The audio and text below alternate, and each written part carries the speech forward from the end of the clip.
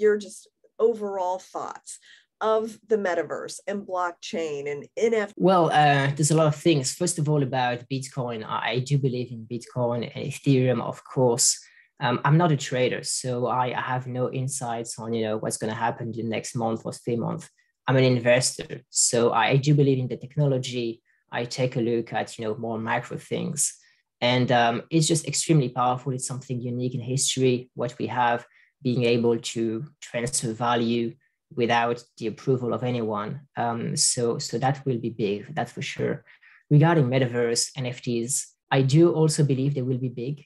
I have tried, for example, a few metaverses at conferences as earlier as last week in Paris.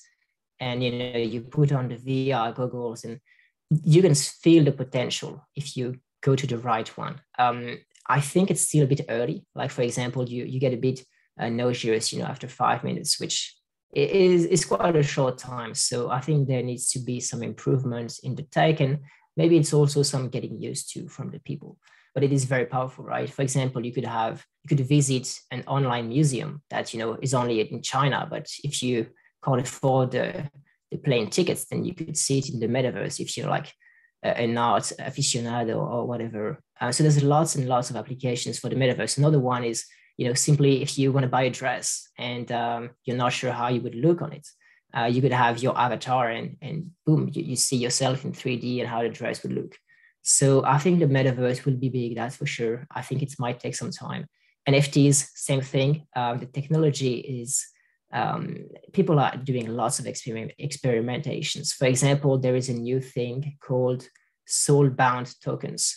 And they are actually NFTs that you cannot trade. They are bound to your address forever.